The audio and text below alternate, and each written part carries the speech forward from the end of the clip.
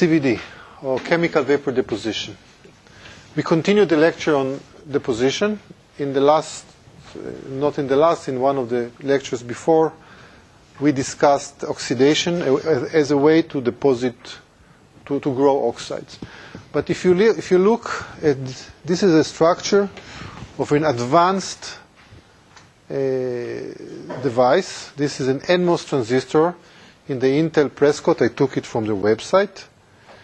And we emphasize the position on, we talk about epitaxial silicon, polycrystalline silicon, LPCVD silicon nitride, LPCVD silicon dioxide. And if you look at the dimension, this is the transistor. If you look very carefully, you see here this region, this region and this region are the contacts to the source and drain. Here you see the gate. It says here nickel silicide. And here, this area are the spacers. And I'm going to discuss later about the structure. But again, this structure is a source and drain. This is the lightly doped drain, the LDD, and this is the gate.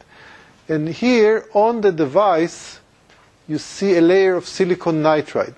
Silicon nitride, Si3N4, is an insulator. It's a very good insulator with some very good properties. For example, silicon nitride is an ideal, the best barrier for dopants. It's an excellent barrier. It has another property. It has very high intrinsic stress. And I will talk a little bit about stress.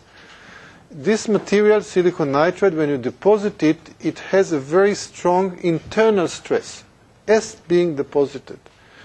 So when you deposit the stressed nitride on top of the structure, you generate a stress also in the semiconductor. And people found out that by applying on NMOS devices a stress, you improve the mobility in the silicon. The silicon is a semiconductor. And if you remember, the mobility of the device depends on the band structure. And so it goes that if you apply a stress on the semiconductor, on silicon, and I will, in one of the, in lecture number 12, I believe, we will discuss the physics of this phenomena. But generally speaking, when you apply stress, you change the band structure of the semiconductor, and you improve the mobility in NMOS devices.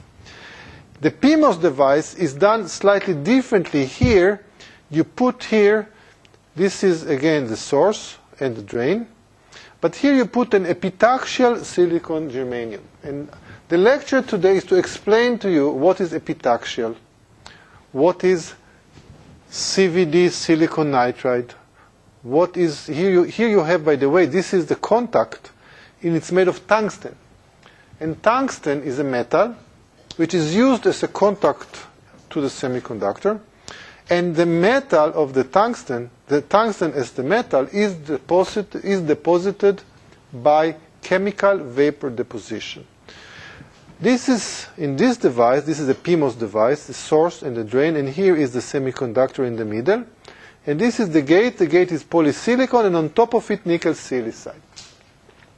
The polysilicon is being deposited by chemical vapor deposition. The silicon germanium is deposited by a special chemical vapor deposition, which is called epitaxial growth. And I will tell you what is regular CVD, what is epitaxial growth. They are both deposition from the gas phase, but epitaxial growth is when you grow a semiconductor, an ordered semiconductor. Now, silicon germanium has one property. Germanium is a larger atom than silicon. And the lattice constant of silicon, of the unit cell in the lattice of the semiconductor is larger. So when you put a silicon germanium on silicon, you apply force. The silicon germanium wants to occupy more space. So what happens, you apply stress on this region, and here you have a compressive stress. Here, the stress is coming from both sides, and both sides are pushing the center. In this structure, actually, this has a very high stress, but it wants to open the structure. So here you have a tensile stress to the outside, and in this area you have a stress to the inside. And this also increases the mobility of holes in semiconductor. And you can increase the mobility by a factor of 3 or 4 or 5 even. So you can get much faster devices. So this is a structure of modern devices. This is typical 45 nanometer device. More advanced devices are even, you replace the nickel, this is a polysilicon gate, you replace the gate with complete metal. So if you discuss nanostructures, nano 32 nanometer and maybe the future 22 nanometer devices, you will replace the polysilicon gate with a metal gate, complete metal gate. And here you have a very thin oxide. Today, or in the past, the oxide was grown by oxidation. However, in modern devices, although the gate is also deposited by chemical vapor deposition, and the gate is made of hafnium oxide or components of hafnium oxide or hafnium oxosilicide. To summarize, this is front-end CMOS thin films. You have here tungsten CVD, silicon nitride CVD, polysilicon CVD. In the PMOS, you have epitaxial silicon germanium also deposited by CVD. So today we are going to study CVD. Now, there are many CVD processes. It's a very general term. CVD, or chemical vapor deposition, is any deposition process where the deposition is from the gas phase. This is the general term. By a chemical process. In the next week, we are going to discuss physical vapor deposition when the atoms are coming from the vacuum, but not by chemical process, by a completely physical process. Now, you can have the process in atmospheric pressure.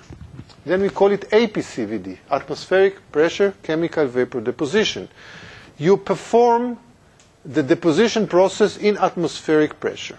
Now, in atmospheric pressure, we have a lot of atoms in the gas per unit volume, so we can expect high deposition rate. However, you have to understand that deposition rate is not just reaction in the gas phase. On the opposite, we don't want reaction in the gas phase.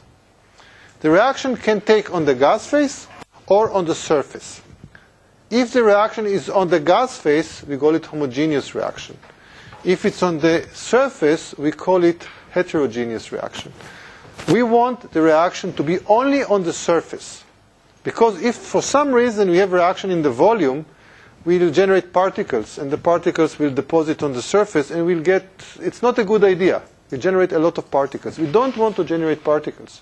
We want the reaction to happen only on the surface of the semiconductor, or the oxide, or the nitride, or the tungsten. So you want, for example, to grow polysilicon. Polysilicon is being deposited from a gas called silane, SiH4. You bring the gas into the chamber, heat it, and you want the reaction to be only on the surface. So you have to take the atom from the gas phase. They have to be transported to the surface. They have to be adsorbed at the surface. Maybe you got some surface diffusion, and then you have the reaction. If you don't have the reaction, you will have a desorption. So what we are going to do today is to model or to understand the mechanisms of chemical vapor deposition and the physics behind the chemistry of deposition. Now, the reactor can be hot wall or a cold wall. It's two types of reactors. You can have reactors when you take a chamber and heat it from everywhere from the outside. So we call it a hot wall. Like everything is hot. Or you can take a reactor where you heat only the wafer, and the chamber is relatively colder. We call it a cold wall. Now, APCVD reactors were, I would say, the first reactors that have been introduced because they're simple to build, and you don't need to generate a vacuum.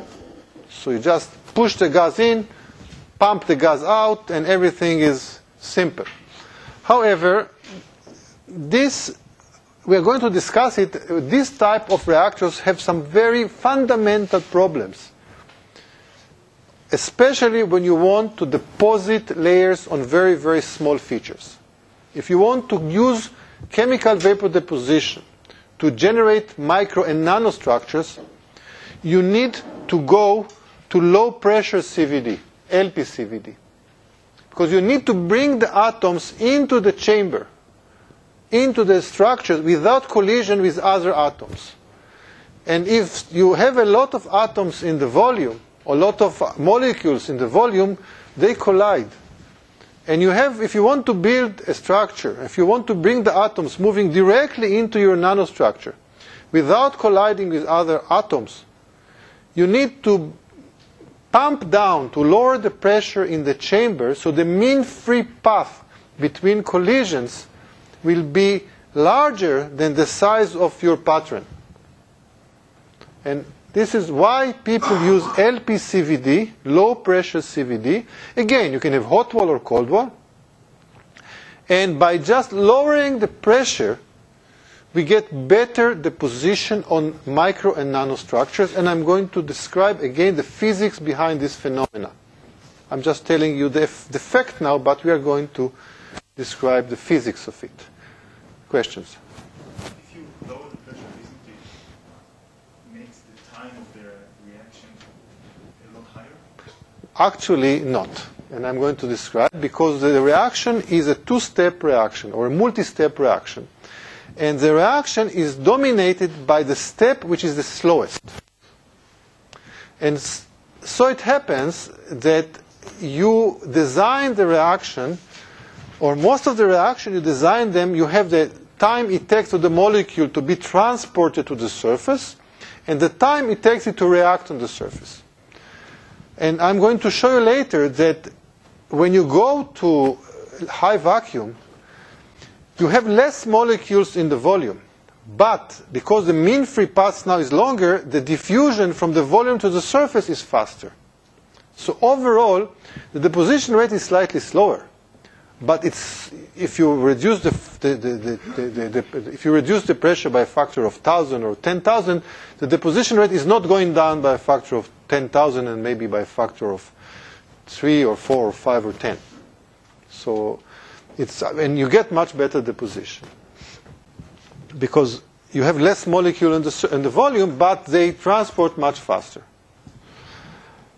But if you want, following, it was a very good question, because let's say if the rate is not good enough, what you do, you want to accelerate it. How do you accelerate it? You, instead of dealing with atoms, with neutral, you apply a very strong electric field and you ionize the atoms and you generate plasma. And because now you don't have atoms, you have reactive species, not just atoms, but the atoms are excited. They have higher energy, so they react much faster. We call it PCVD, or plasma-enhanced CVD, or you can heat the chamber in a very high temperature for a very short time, because increasing the temperature increases the deposition rate. So you can have PCVD or RTCVD, and either hot wall and cold wall. RTCVD is always cold wall. It's impossible to make a hot wall system with RTCVD because hot wall systems are very big. They have a very huge thermal mass. So you want very difficult to heat large systems. So RTCVD are always cold wall. Now, recently some systems compromise. Instead of doing atmospheric pressure or LPCVD, they do what's called subatmospheric CVD. It's a generation which is, it's just I would say it's a terminology. It's still low pressure. But what people are doing in some applications, you want very high deposition rate and you don't care very much about the quality or the very fine patterns, like you want to deposit for solar cells. So cost is a big problem. So you increase the pressure, you got subatmospheric CVD, you got good transport and better deposition, with some problems for nanostructures, but for solar cells you don't care for nanostructures. You should play with the pressure to get the highest rate? Yes, and I'm going to show you exactly how to tailor it. Now you have in CVD in general, you have few reaction types. This is what we call pyrolysis. Pyrolysis is a typical reaction where by heat, you break the molecule, and what's left is being deposited, and the rest goes away. For example, SiH4, silane, is a molecule which is a gas at room temperature. And when you heat it up, by the way, it's a pyrophoric gas. Do you know what's a pyrophoric? Pyrophoric gas is a gas that when it ignites itself in air. If you open this bottle in air, and please don't do it, but if you open it in air, it will shoot a flame of fire from the bottle, because once this gas comes in contact with air, it reacts with the oxygen immediately. It's a very exothermic reaction. But if you take this gas and inject it to a chamber without oxygen, so it's a stable gas. But if you heat it up to 550 degrees Celsius, for example, you break it. And what's happening usually, and people actually investigated it, the process of breakage, or the breaking process of silane, is a two-step process. First, you generate SiH2 plus hydrogen, and then you generate silicon plus hydrogen, and the silicon simply is deposited on the surface. I'm showing you this as an example, and to understand the typical chemical vapor deposition, if you want to model it correctly, you have to understand not what in the beginning and what in the end. You have to understand each one of the steps. Because you have reaction rate between here and here. Reaction rate between here and here. And what determines the deposition rate is the reaction which is the slowest. Always you have the rate determining step is the rate which is the slowest. So this is pyrolysis. You can have oxidation. If you take this molecule SiH4 and inject to the chamber a small amount of oxygen, if you inject too much oxygen, you will have homogeneous reaction, and everything in the volume will generate dust particles all over. But if you inject a relatively small amount of oxygen to the chamber and you heat your wafer, silane will be attached to the surface, oxygen will be attached to the surface, and they react on the surface because the surface is hot and the gas is relatively cold. So the reaction will be only on the surface. And then you will deposit SiO2, and this is CVD of SiO2 and other gases. By the way, you can deposit titanium oxide and other gases. Many oxides are being deposited. For example, you can take SiH4 plus oxygen, and 450 you generate SiO2 plus hydrogen. You can, for example, inject, in addition to silicon, you can inject a gas called phosphine, PH3. By the way, this gas is extremely toxic. It's very toxic. It's a very not friendly gas. And you oxidize it, then you generate P2O5. So imagine that you have like a shower of molecules going on the surface. Partly are SiO2 and partly are P2O5. So you will generate a glass which is a mixture between SiO2, which is a glass, and P2O5, which is another glass. This is called phosphor-silica glass. Glasses, SiO2 is the silicon-based glass, but you can mix SiO2 with many other oxides and many other metals and many other glass-forming materials like phosphorus, boron. If you look at other glasses at your home, like Pyrex, and you introduce other metals to the glass. But the advantage of using this type of glass is to reduce the glass temperature of the glass. SiO2 has a glass temperature above 900 degrees Celsius. P2O5 has a glass temperature which is much lower. So if you mix P2O5 and SiO2, you generate a glass which melts, can not melt, but flow in a temperature less than 800 degrees Celsius. Question? Does the oxidation consume silicon from the substrate? No. No, because we do it at 450 degrees Celsius. Because, it's a good question, if I will take this process and run it at 900 degrees Celsius or 1000 degrees Celsius, then I will also, in addition to this process, I will have oxidation of the surface. But because we do it here at 450 degrees Celsius, the oxidation reaction is too slow. And this is the advantage of this process, that you can deposit oxide at much lower temperature than thermal oxidation. And for example, this is very useful when you want to isolate aluminum, for example, because aluminum melts at about 660 degrees Celsius. So let's say you want to deposit SiO2 over aluminum for insulation. So you can use this process. And this is what people use for many, many years to protect aluminum. Another process which is very useful is called reduction. Instead of oxidation, you can reduce. For example, tungsten, deposition of tungsten, LPCVD, low pressure chemical vapor deposition of tungsten, which is the major process today for contacts for VLSI, is done by the reduction of a molecule which is called WF6.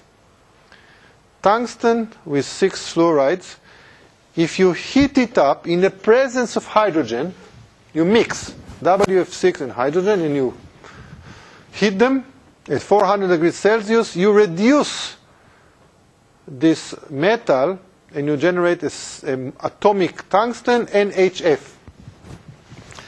Now you have to be very careful because this is HF at 400 degrees Celsius, it's very active, so you have to pump it out very quickly. And one of the reliability problems in this process is that we see sometimes some defects or etching of some of the places, some of the sites because of some improper treatment of this HF. However, people now manage to solve this problem. It's a problem if you don't design the system well. If the system is not well designed. If the system is well designed and you have the reaction on the surface and you pump away all the products, then you are okay. And don't forget, this is HF in a gas phase, and there is no water here. This is not acid in an electrolyte solution. This is just dry HF. But still, it's a very aggressive material.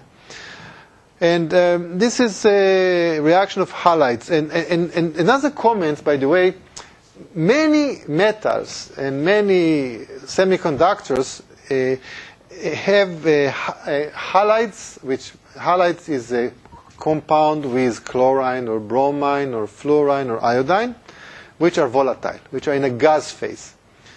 Silicon chloride, silicon tetrachloride, silicon tetraiodine, and tungsten fluoride, tungsten with other halides, and many metals are actually in a gas phase. Their compound with halides is a gas. Many metals, but not copper. Copper halide is not gas, which is a big problem. You can also have another reduction. For example, what happens if you react WF6 with SiH4? And this reaction at 250 degrees Celsius also generates tungsten and another compound which is SiF4, but SiF4 is a gas which is going out. And WF6 with 2SiF4 can generate also this. So you have few possible reactions, and actually these reactions can go in parallel. And sometimes if you model the system, you can sometimes have few reactions going in parallel.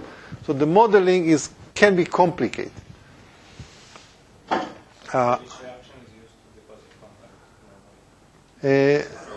contact? Sorry? Which This one is This normally one. used in manufacturing, right? this one. But it's a good question because you can find different processes in different companies and different tools. It's not that everybody is using exactly the same. This reaction has some advantages. It's more selective. I will tell you a little bit about. Okay, I will tell you a little bit later about. In order for this, okay, this is the reaction, and this is another reaction. But don't forget the reaction occurs on the surface. The surface. In the surface, imagine the following, and I'm going to show in details later, but imagine the WF6 arrives to the surface, SiH4 arrives to the surface, they absorb, and then they meet, and then they react on the surface. The reaction can be a multi-step also. Or, here, it's hydrogen molecule on the surface, because the WF6 is in the gas phase, and then reach the surface. And then it's traveling on the surface by surface diffusion. Hydrogen is reaching the surface, and when they meet, they react on the surface. Because there are surface reactions. Remember, I designed the system not to have reaction in the volume. I try to avoid reaction in the volume. Because if I have reaction in the volume, then I can generate particles, and then I have a big problem of controllability of the process. Also, when you deposit on the surface, you can have very smooth and high quality coverage because all the atoms and the molecules are one by one accumulated, and you can have very uniform structure. Now, what I did not mention, that it's possible to have some catalytic effect. Now remember, what is catalysis? Catalysis means that some component on the surface accelerates the deposition. For example, presence of silicon on the surface may have another effect on the reaction itself, not only the reaction, but for a very short time we have silicon on the surface, we can have some catalysis effect. And I'm going to touch this point later. But I would like to review now the methods. You asked me what people are using now. You can find both processes in manufacturing today. Now, silicon nitride is another very common material, and it's a compound formation. Here it's not oxidation, not reaction, just a compound, just reaction when you generate a compound. SiH4, silane with ammonia, and this is typically at higher temperature. This reaction, if you want to get some results, you have to do it at higher temperature.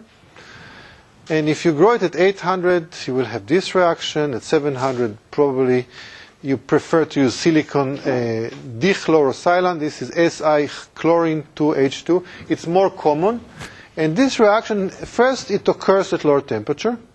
Second, you generate a little bit of HCl, which has some self-cleaning mechanism on your system. However, it also has some corrosion effect on the furnace, and you have to be very careful because you are generating HCl in all the components after. You have HCl in the pump, HCl in the pipes. You are not allowed to eject it to the air. You have to treat it before you get rid of it. And if for some reason there is some humidity in your lines, you will generate acid, and then you will have corrosion to the metal pipes. It's a problem, but it's a very common process because it generates very high quality silicon nitride. Now, if you want to accelerate the process, you add some electric field and you generate plasma. And if you generate plasma, this reaction will not be at 800. You can make it happen at 200 or 300 degrees Celsius. What else? CVD of titanium nitride. Titanium nitride, TiN, is a very, very common material. It's an excellent conductor. This is titanium nitride. Titanium nitride. It's a nitride of titanium, TiN.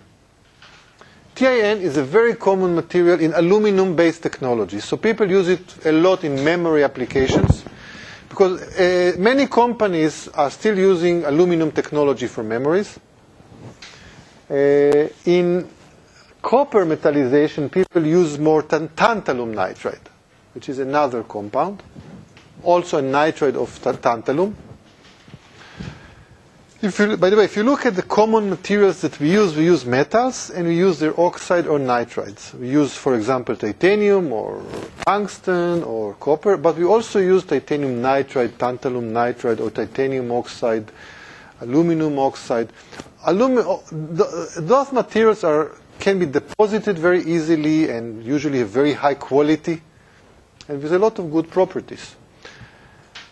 For example, titanium nitride, which is a very common material, and it's used in aluminum metallization as a barrier.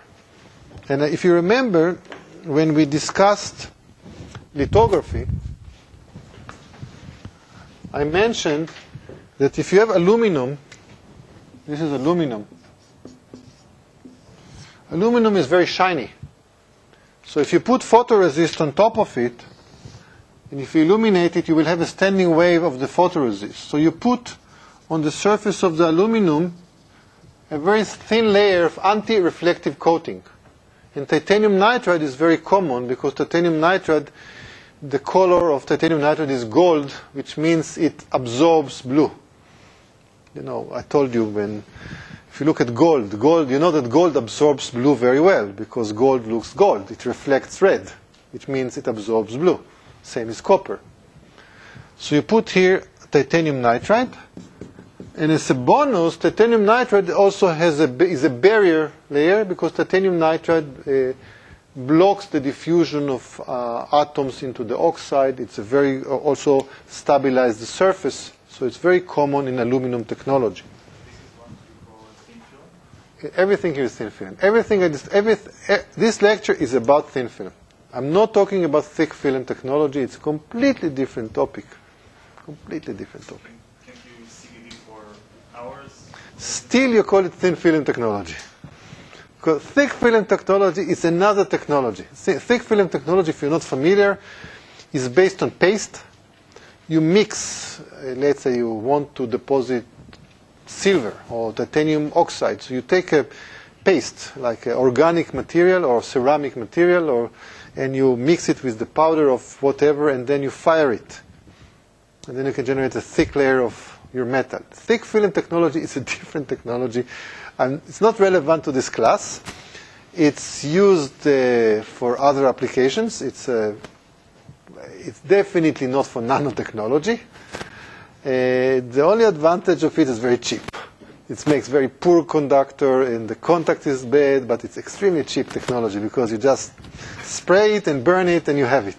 So people use it for like capacitors for high frequency applications. You find it in many applications, but this class is about thin film technology. Everything we do here is micro and nano scale. You can deposit for a long time, yes. And sometimes we do it.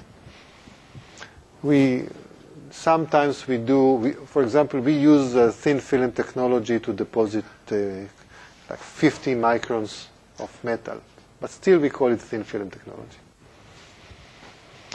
So you can have titanium chlor-4, for example, and hydrogen. This is a reduction reaction. You generate tinitride in atmospheric pressure. Or you take it with ammonia at 600 at low pressure and you generate tinitride. Or you take this compound, TiNCH3N4, which is metal organic compound. It's D. Can you figure out the name of this? Are you a chemist in the house? Can you figure out the name of this molecule? Okay. I will be very glad to give you the name later, but this is an organic molecule. And this organic molecule, when you heat it up, it generates tinitride, but because of the carbon, it has a little bit of carbon. And this process is called metal organic CVD, MOCVD. Or mix it with ammonia at 300 degrees Celsius, then you got tinitride. You don't need to remember all the names, but this is, for example, there are many ways to, 1,001 ways to skin a cat. There's many ways to deposit titanium nitride. This is just a short list of few possible methods. Now you have, for example, if you want to accelerate this process, you apply plasma, and there are many ways to apply plasma. One is you apply the plasma, you apply the field directly on the reaction site, or you can apply the reaction here, generate a plasma, and then you pump it so the ions are moving and you got the deposition here. This is called remote plasma, when you ignite the plasma in one place and you let it go to another place. And again, this molecule TiNCH324 generates titanium nitrate. The last reaction, this is really for chemists, and some metals are very, you cannot find them in volatile form. It's very difficult to have copper compound which is volatile. Copper halides are not volatile. Copper oxide are not volatile. The only compounds that contain copper are metal organic copper, like this copper HFAC TMVS. It's this molecule which has this ring here and a copper +1 here connected to silicon with 3 metal groups here. So this compound is a very interesting compound. It's unstable. And its instability is very unique. You take 2 of this molecule, and then the copper +1, what it happens is what we call disproportionation reaction. The copper +1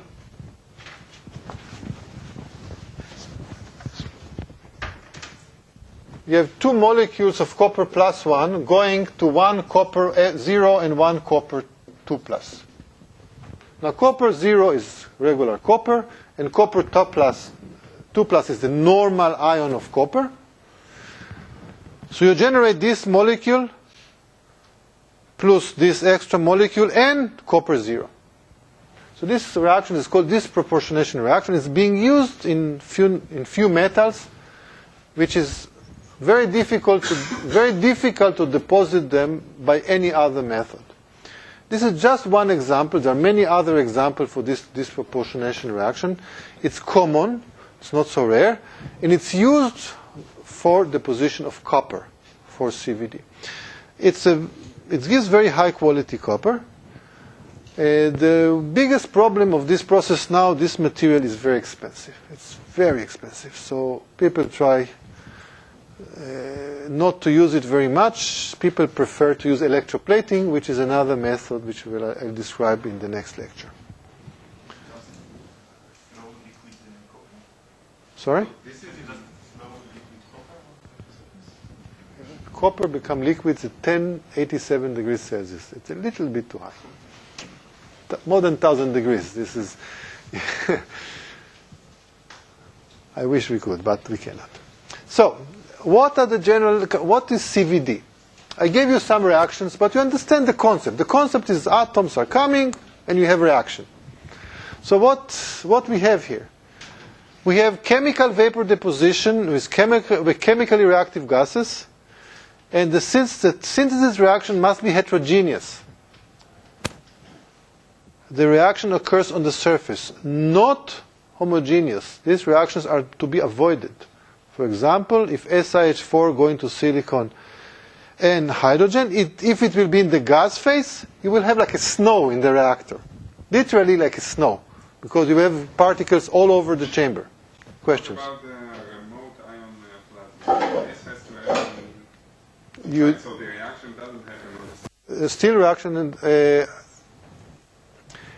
part of the reaction in the surface, but the actual reaction you want it to be it's a good remote plasma. You can have some reaction on the, but let's put it aside.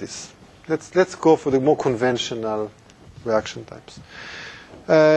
What we can do, we can deposit insulators, oxides, nitrides, SiO2, aluminum oxide, titanium oxide, tantalum oxide, or nitride, silicon nitride, boron nitride. We can deposit semiconductor like elements, silicon, germanium.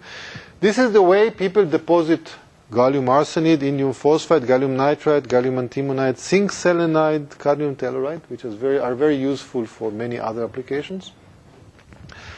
And we can deposit conductors like metals, tungsten, moly, aluminum, chromium, copper can be deposited, or silicide like compounds like tungsten silicide, molybdenum, thisilicide can be deposited from a gas phase. Everything can be deposited from a gas phase. The reactions, all CVD reactions follow the same generic elementary processes. All the reactions I showed you before, we can explain them as follows. There's one very common, I would say, flow of events, a flow of steps during the CVD process. The first step is introduce chemically reaction species into the reactor. We need to have a bottle with the gas and inject the gas to the chamber. Then we have diffusion of the reactants to the surface. If I have the wafer here and I inject the gas here, reactants must diffuse in the air, and we have a mass transport in the gas phase. Next, once the reactants reach the surface, we have adsorption of the reactants onto the surface. Next, we have reaction at the surface to form the solid. And we have a desorption of the reaction products from the surface. We can also have diffusion of the reaction product away from the surface, because if we generate we have byproducts in the surface, they have to diffuse out from the surface. We have the transport of the reaction products away out of the reactor, and the final deposition rate will be determined by the slowest one of these processes, the rate limiting step. It's very simple to describe when we have a simple process like silane, SiH4, only one molecule. But when you start, I'm going to show some more complicated processes. Sometimes you can get some situations which is very difficult to explain unless you really model it step by step by step. So if you look at it, the macroscopic versus microscopic, this is the macroscopic look at the chamber. This is your chamber. Here you put wafers. And what I put here in red, this is our heating elements. And this specific reactor was very, very common in epitaxial system, because what you do, you put here a component made of graphite, and you can buy graphite which is extremely clean. There's some type of graphite which is extremely clean, and graphite is a conductor. You know, graphite is a conductor. So if you put here coil around the conductor, and you put some RF field, radio frequency field, you will generate eddy current inside the conductor, and you heat the substrate. So this is a way to heat elements in vacuum without touching them. So you don't need wires or component heating the chamber. Sorry? Like the induction technology for pots. Yes. Then you put the wafers on this graphite form, and you flow the gas. This was very common in the past. Now it's less used, because now we have other methods to heat in vacuum, which are, you don't need to put graphite in. Today the wafers are so big, so you need some more clever systems. But this is actually we had it in the Technion when I was a student, and it's very easy to build such a system. Just heat with radiation? You can heat with light, of course. With radiation is also possible. It's also a very common method. So the gas is flowing from here to here, and here you have to put, this is the exhaust, and you put the temperature. Now, this is the macroscopic view. If you look at the microscopic structure, see what happens. The gas is going from the vacuum, from the volume, into the surface and transport, and then they are adsorbed. So we have adsorption of the precursor. We call this the precursor, the molecules before the reaction. Then they can diffuse on the surface, and if nothing happens, there is a certain probability of them to go away, to desorb. So you can have a desorption. However, if they hit the surface and you have a reaction here, then instead of going away, they stay and they react, and they stay, and typically they will tend to react near edges and corners and next to other molecules, because typically near other molecules they have it's a preferred site from the energy point of view. If you have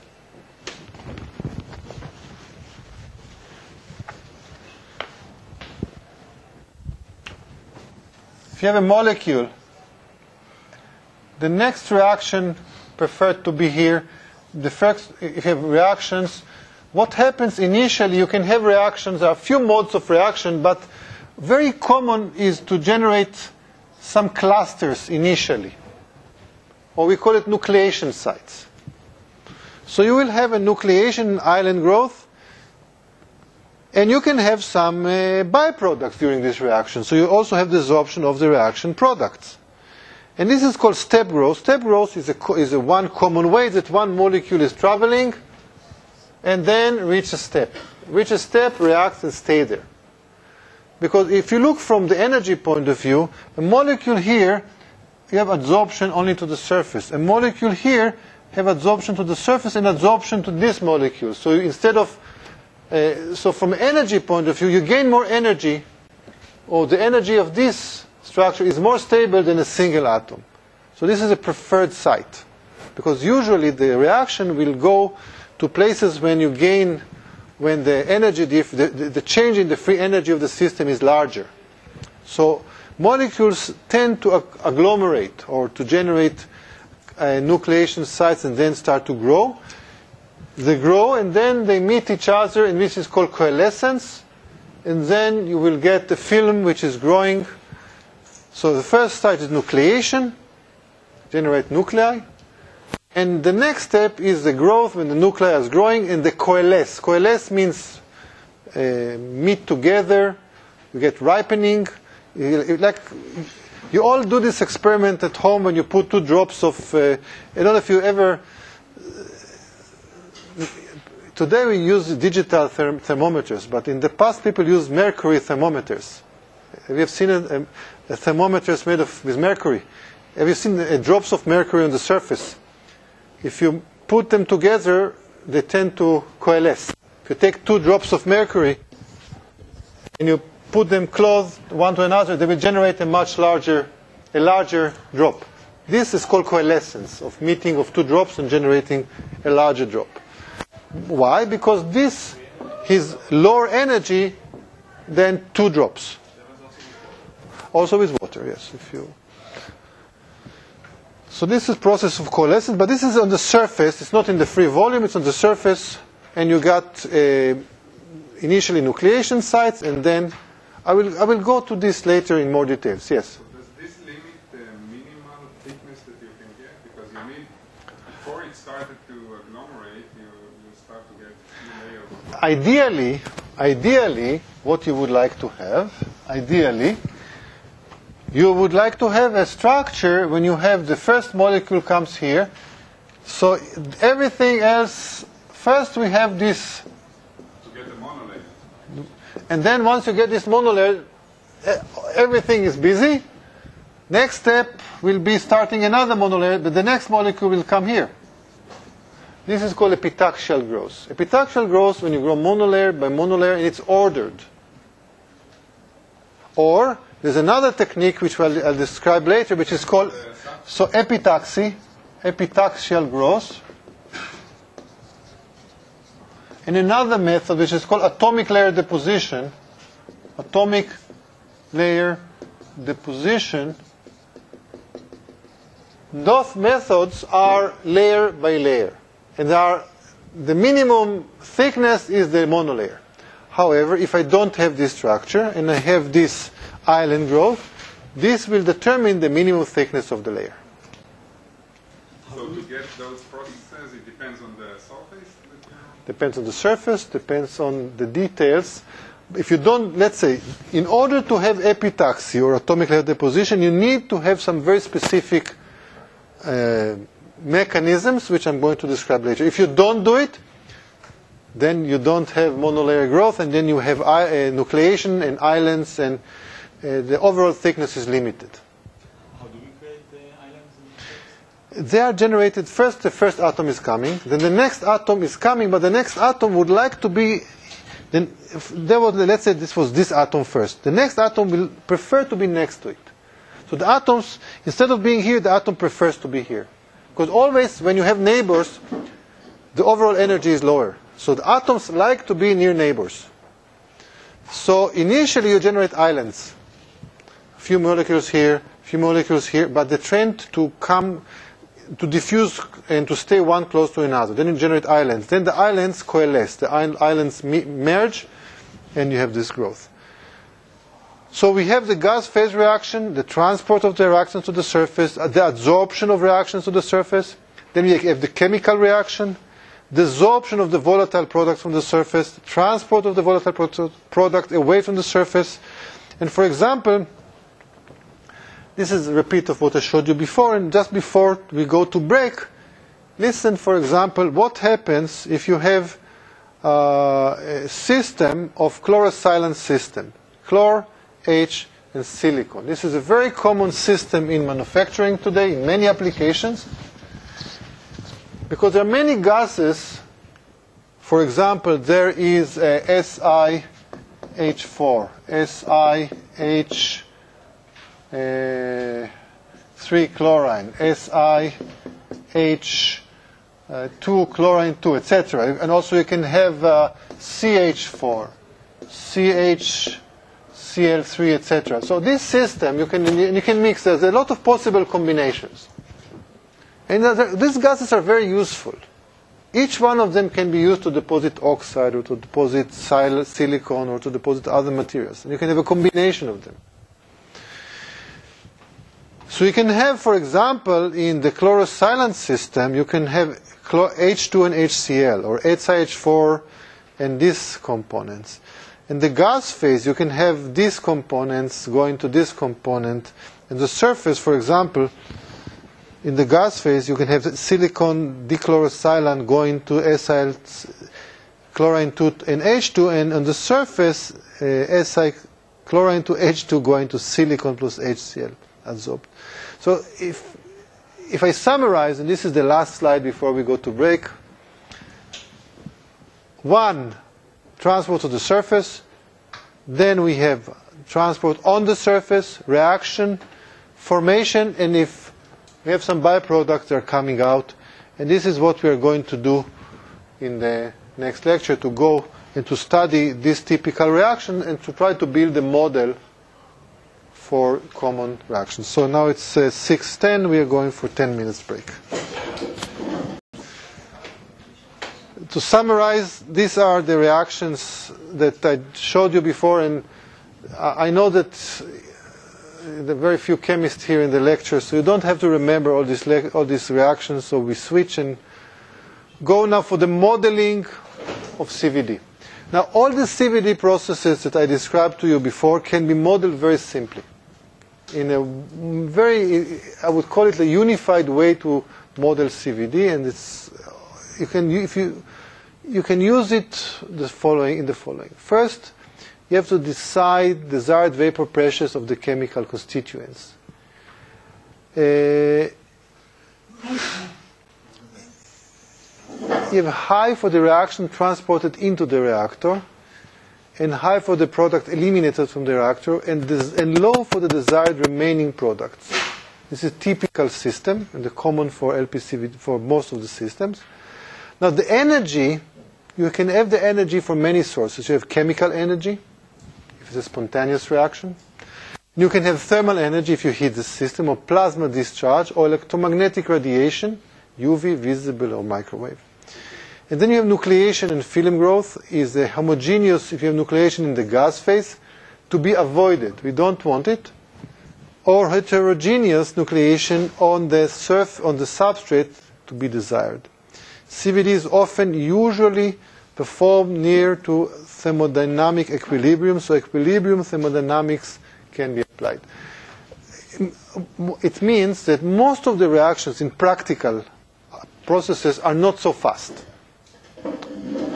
So we can assume that we are working near equilibrium. So we don't have to take care of some very crazy transients or situations. So mostly we work near equilibrium. Now, we also have some reaction kinetics. Equilibrium, or the thermodynamics, is the part which is described the reaction. But we also have some kinetic limits. We have the diffusion of the reactants to the surface. We have the adsorption, the rate of adsorption. And the rate of adsorption, it depends.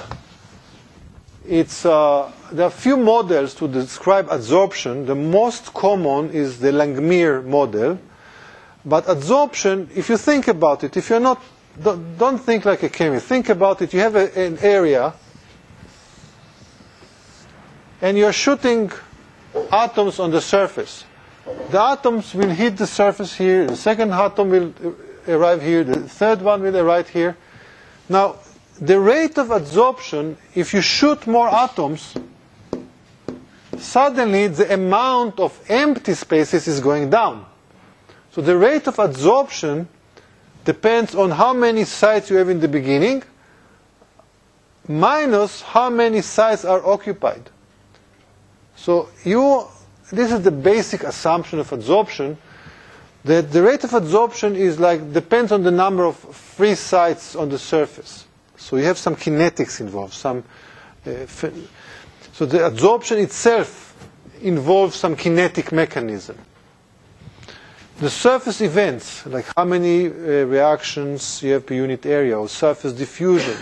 Now, you have to understand, most of the CVD processes occur at temperature which are relatively low. 400, 450, 250, 600, 700. And this temperature, there is no volume reaction. No volume diffusion, sorry. Only reaction, only diffusion on the surface. Which means, if I have a material, if I have a material, this is the surface, and this is the bulk, and an atom arrives and reaches the surface, there is no diffusion of this atom into the bulk. The temperature is too low. But this atom can travel right and left. So you can have diffusion on the surface, and this is two-dimensional diffusion. This is not diffusion in 3 dimensions, but it can go on x-axis or y-axis. So this is called surface diffusion, which means the adsorption, which is not, you still don't, when the molecule reaches the surface, you have adsorption. There is still no chemical reaction. So it's a kind of a physical adsorption. But once you have the reaction, you have a stable chemical compound, a stable reaction. You have the atoms at the surface, which is very stable, and there is no more diffusion. And then the next atom is coming and diffusing and stays here. Another atom is coming. Another atom can come here. Another atom can come here. Another one can come here. And suddenly you build a cluster of atoms. This is a nucleus. This is a small nucleus. And the nucleus is growing and growing and growing. You also have the absorption of the products. And you have diffusion of the products. All these steps are responsible for the kinetic limits. But there is other factors. The other factor is that we are depositing from the gas phase. Now, when we deposit from the gas phase, we have to also understand the aerodynamics in the system. The aerodynamics, which means to understand the flow of the ambient, the flow of the gas in the chamber. And now this is like, I know that most of you didn't study aerodynamics at all, but you all understand the basic for thermodynamics. When you drive a car, you take your hand out of the car and you feel the air and you can rotate your hand, and you know that if you do this experiment, but very carefully, and you notice that next to the surface, the airspeed is lower. Away from the surface, the airspeed is higher. And this is because of the viscosity of the air. The air is viscous. And because the air is viscous, when you have a flow of air, initially these are the speed. The arrow here represents the speed of the air. And this is your wafer, or the plate. And and we flow air to the chamber, and the air is usually come here. The air is the flow of the air is uniform. Or it's the gas that you... Oh, the gas, or yeah, the gas. The gas is silent, the hydrogen, whatever gas I'm using in the system. Yes. So this is the wafer? This is the case when the gas is parallel to the wafer. We have few options. We can have the gas flowing parallel to the wafer, or we can have the gas flowing in this way, over the wafer. Either way, we have a flow. It's much easier for me to describe this mechanism because this is easier to solve. This is very simple to solve. It's more complicated to solve a structure. We have flow in this dimension because some of the lines you have some flow lines inside, and the air is stagnant between the wafers. The comment is that we have two possible systems.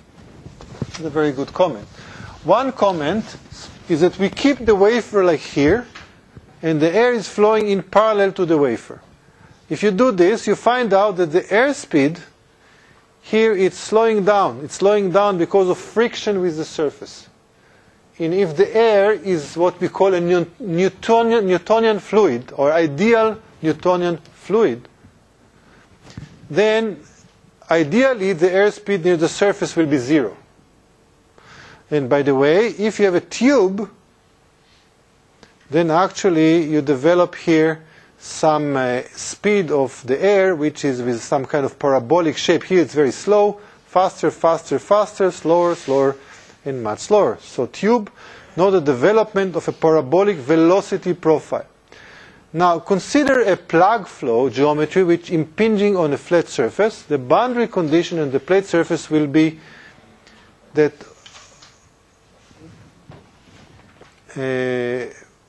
we have here, the explanation of this mechanism is that we are generating here what we call a boundary layer. Near the surface of the wafer, we generate a boundary layer. And this boundary layer is, here you have the volume of the reactor, and near the surface you have an area which is the velocity of the air is going down from a certain speed to almost 0. And the reactants has to diffuse from here through this layer to the surface. This boundary layer is the area of the volume of the surface, of the volume near the surface. It means that if this is your wafer and the air is flowing, you have here, we can model it as a boundary layer.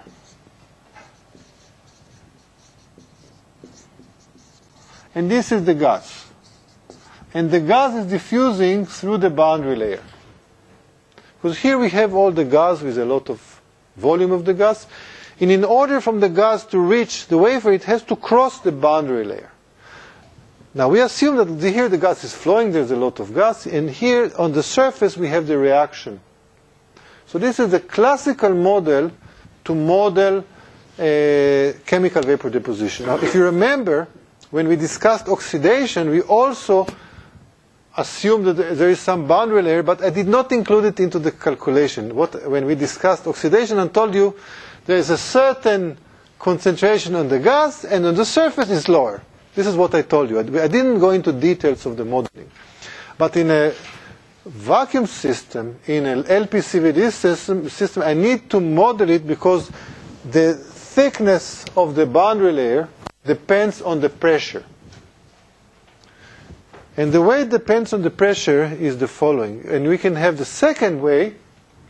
Second way is to have the gas is flowing like this way. Gas is coming from the center, the wafer is here. Typically the wafer is rotating. And the reason you want it to rotate, you want to make a symmetrical deposition. And what happens, the air is coming from the top and it's flowing. By the way, what is the velocity here in the center? 0. And then it's flowing, this is like a stagnant point at the center. Or the lateral, it's symmetrical, so it's 0. Then we have some flow here, and then the speed is going down at the edge of the wafer. So this is the pedestal reactor, and this is the reaction flow. Questions? What happens if you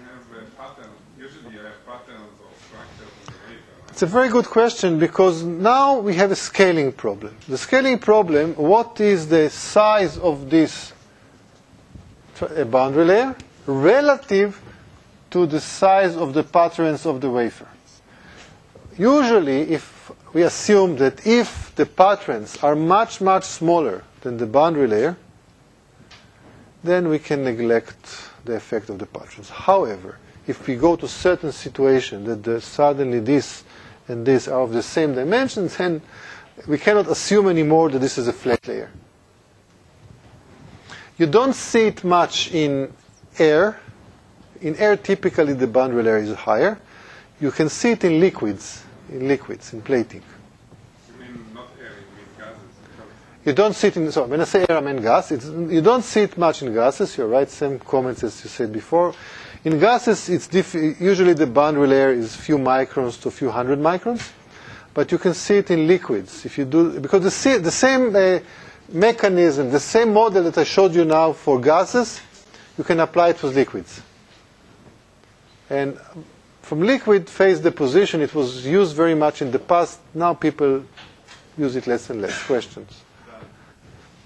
Because of this effect, once we have a grown grain, doesn't it affect the same axis after it? It's like A grown grain? a shallow water in stone or something? I mean, if you grow here an island of a small nuclei, if the nuclei are a few angstrom, few hundred angstrom, they are much smaller than the boundary layer. So we don't see it. It's like imagine like a huge wave in the sea and the effect of a small snail or a small pebble. It's very small. It's a scaling issue. It's a scaling problem. Now, to give you some explanation, and again, I don't want to go through all the mathematics, how to calculate boundary layers, and I want to give you some basic facts of the mechanism which involves this. We already have enough aerodynamic today for the rest of the semester. We can assume that the diffusion of the gas from the volume to the surface follows Fick's law, which means diffusivity times the gradient. The amount of atoms that arrive to the surface per unit area depends on the diffusion coefficient times dc over dy. Here we have a lot of atoms, here we have less, so we have a gradient. Now, what is this gradient? We can approximately is the concentration of the gas minus concentration on the surface divided by delta, and delta is the boundary layer thickness. And the boundary layer thickness depends on the speed of the gas, but also on the pressure. So we call it the d over delta, we call it Hg, or the mass transfer rate constant, which says that the flux to the surface of atoms is proportional to the difference between how many atoms we have in the gas minus how many atoms we have on the surface. Now on the surface we have less atoms because atoms on the surface are reacting, so the number is less. They are reacting and we have less atoms.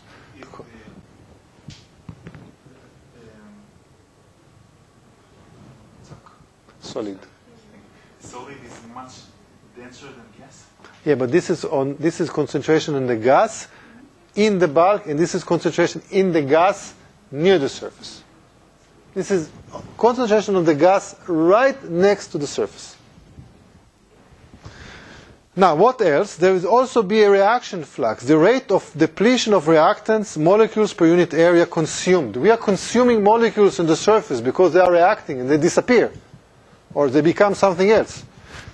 This flux, F2, is equal to the concentration. If we assume a first order reaction, is Ks times Cs. Now, in a normal situation, F2 equal F1. So F1, AgCg minus Cs equal KSCs. So if this equal to this, we find out that Cs equal AgKs plus Ag plus Ks times Cg. So it looks to me a very trivial calculation. Now, if you have electrical engineers in the house, this term, it reminds you of what? It's like two capacitance in series. This is like either parallel combination of resistors or a serial combination of capacitors. But if you think about it, the smallest one is the one that determines the rate. This is like connecting two steps in parallel. First diffusion, second surface reaction. And the slowest one is the one that determines the rate. Now this is very, very, very important conclusion, because now since I know CS, I can calculate the growth rate. Because what is the growth rate is F2. F2 is how many atoms arrive to the surface per unit area. So this is the growth rate. And the growth rate is proportional to F2, which is proportional to CS. Because what is CS? CS is how many atoms we have next to the surface. And we already assumed that this is the first order reaction, that the deposition rate F2 proportional to CS. So we found out that the deposition rate is proportional to Hg times Ks divided by He plus Ks. So now once we have this very simple expression, we need to study what is Ks and what is Hg. How do they depend on temperature? How do they depend on pressure? Is this clear? It looks simple, but it's very deep. It's something which is fundamental to all CVD processes, all of them that I showed you before. Oxidation, reduction, compound formation, everything. This is a very general expression. And it leads to some very, very important conclusion. So you can calculate, for example, the deposition rate, because if I know the flux, I can calculate R deposition rate, which is, I take, this is how many atoms per unit area per unit time, divided by N is the number density of atoms, how many atoms we have per unit volume. So this is 1 over centimeter cube per time times centimeter cube here. So this is centimeter square per time.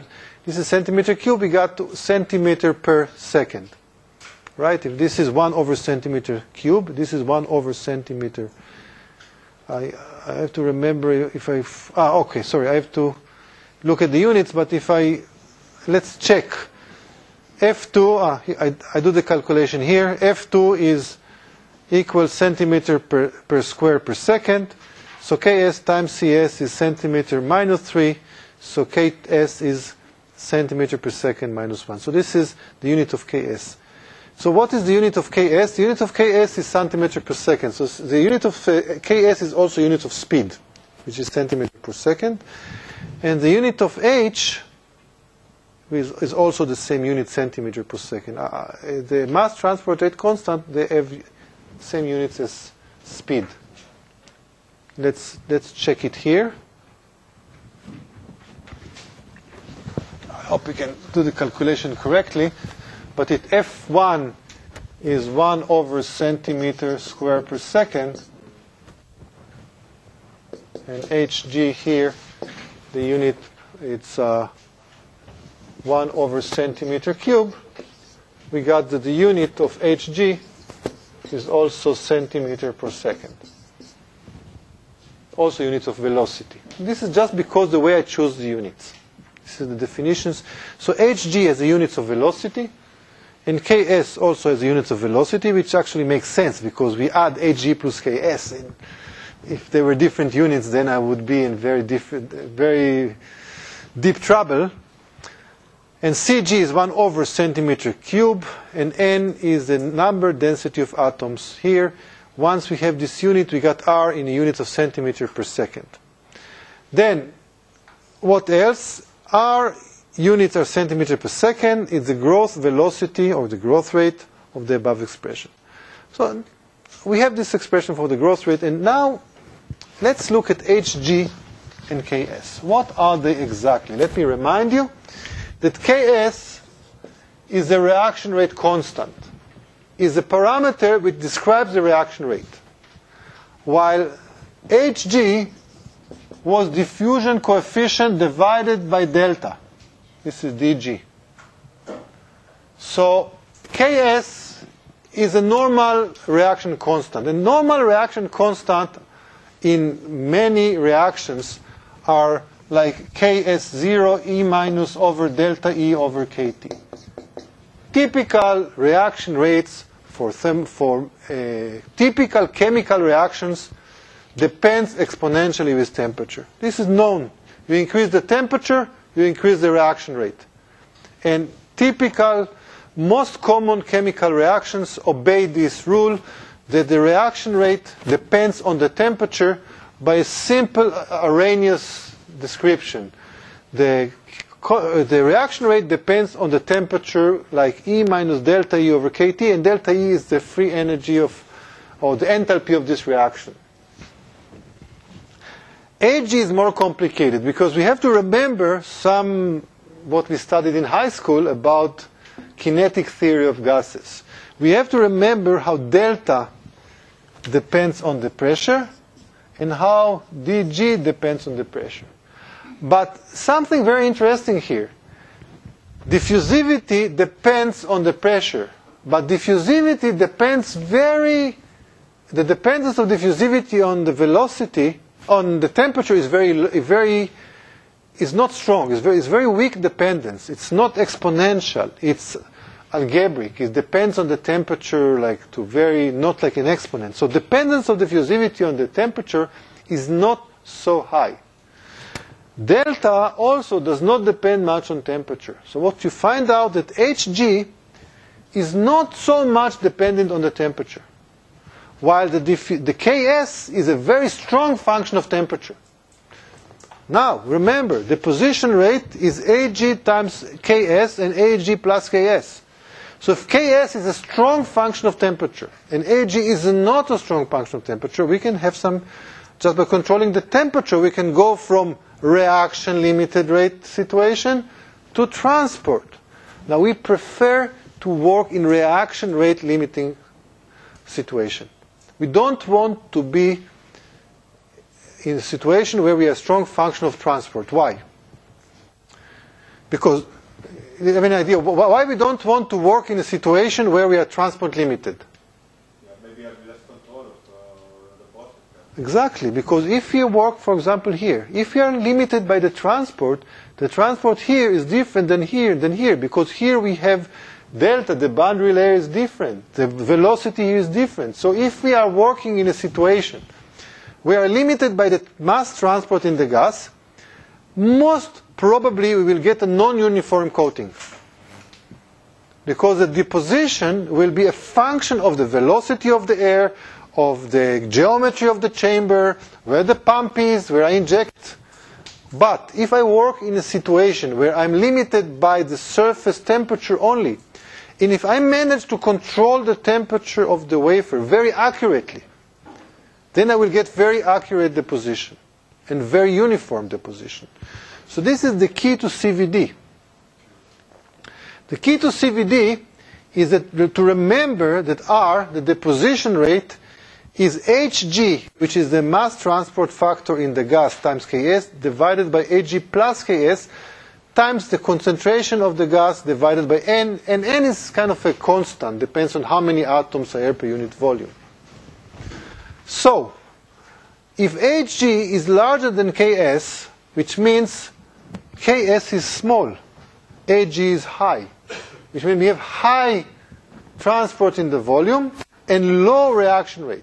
So, we are limited by the surface reaction rate. In this situation, the growth rate is a function of Ks times Cg. Look at here. If Ag is bigger than Ks, then if Ag is bigger than Ks, I can eliminate Ks. But then I can divide Hg. And then the deposition rate will be proportional to Cg times Ks, which means depends only on Ks. And Ks depends on the temperature. So my deposition will be as good as my temperature control. If I can control the temperature to be very, very uniform on the wafer, I will have very uniform deposition. I'm independent of the geometry of the chamber, of the flow, of the pump, of everything else. But this is what I want. I want to get very uniform deposition. However, if I am working at lower temperature, at higher temperatures, sorry, when Ks is very large. This is at low temperature, because at low temperature Ks is low. As I increase the temperature, Ks has become faster and faster and faster. Then, if Ks is very large, I can neglect Ag, divide by Ks, and then the growth rate depends on Hg times Cg, but Hg depends on the diffusion coefficient divided by delta, the boundary layer thickness. And the boundary layer thickness depends on the geometry of the chamber, on the speed of the wafer, on the geometry of the flow. I can get some strange effects on the wafer. Definitely not a uniform coating. Now, if you look at R as a function of 1 over T, this is low temperature. At low temperature, we get a very strong dependence on the temperature, because at low temperature, we have Ks is very slow. Ks is small. So at low temperature, we have a very strong dependence, and this is a growth rate R, and typically this is plotted in this is a log scale versus 1 over T. And so in a log scale versus 1 over T, we will get a straight line, and this straight line, the slope of the straight line, gives me the energy of this reaction, the energy which is described in this equation. However, when I increase the temperature, at a certain point, suddenly Hg becomes smaller than Ks, and what you find here, that in this area, the deposition rate is a very weak function of temperature. So what we usually do, we design the processes to be in this region, not here. So at high temperature, the growth rate is usually diffusion control. Mass transport in the gas phase is very sensitive to pressure. Listen, as the pressure is going down, the diffusivity is going up. And the diffusivity is responsible for Hg. And because the diffusivity is going up very rapidly, the actual deposition rate is going up. We have less molecule per unit area, but it's you see, Hg is going up, and Cg is going down. The question, which is going down, if the going down of Ag is more or less than the increase of the diffusivity. So let's do a little more calculation. Now, a very, very simple calculation of the thickness of the boundary layer. And if you have some, I really don't want to go too much aerodynamics, but I really have to give you some basic equation. The thickness of the boundary layer is proportional to the viscosity of the air, x, which is the size of the wafer, divided by the density of the gas, and divided by the velocity of the gas. And this is, by the way, called the Reynolds number. This is dimensionless number. The Reynolds number is actually rho times u times the dimension of the wafer divided by eta, the viscosity. Now, what usually delta is a function of the distance, because if you remember, when the air is flowing over the wafer, initially the velocity here is high, but as we progress, the velocity is going down because of the friction. So you can calculate some average delta, which is integral of delta x of 1 over divided by the dimension of the wafer. So if you do this mathematics, you find out that the average boundary layer is proportional to 1 over a number that we call a Reynolds number. And this Reynolds number depends on rho, which is the concentration in the gas, the velocity L divided by the viscosity. Now, if you do the calculation, you find out the diffusivity in the gas is 1 over the pressure. As the pressure is going down, the diffusivity is going up. And it's proportional to 1 over the pressure. Now, Hg is dg over delta S. Now, if you do the calculation, for example, if we go from atmospheric pressure to one torr. One torr is, okay, atmospheric pressure systems have major drawbacks. It operates at high temperature. A horizontal configuration must be used, few wafers at a time. It operates at low temperature. Another explanation, another problem that I did not describe to you before is that sometimes you need to have many wafers in the same chamber to save money. So a very common configuration is to have a tube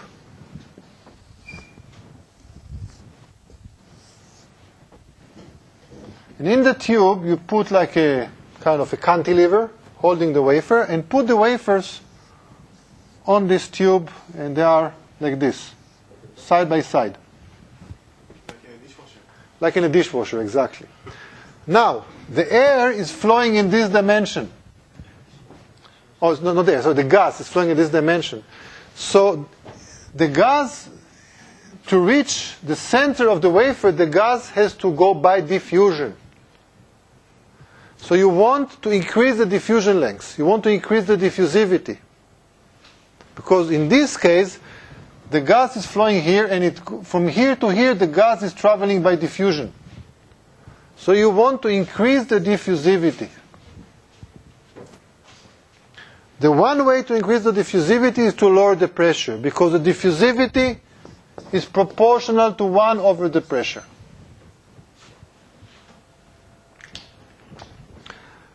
Now, delta S dependence is more complicated on the pressure. For example, if I go from normal pressure is 760 torrs, and let's go to 1 torr, which is we call it low pressure. So if we go from